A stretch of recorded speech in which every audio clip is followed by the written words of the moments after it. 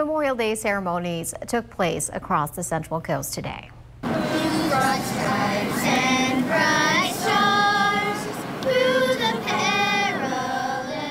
This is a look out at the annual Memorial Day ceremony at the pier in Pismo Beach. People gathered to honor and remember those who have died in our nation's service.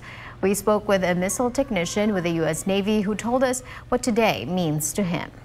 It's really a reflection on approximately 1.4 million men and several women that have given up their lives since the founding of this country. That's what it means.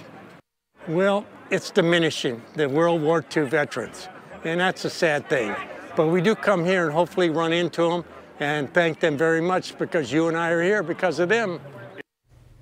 This is an annual event that takes place on the pier every year.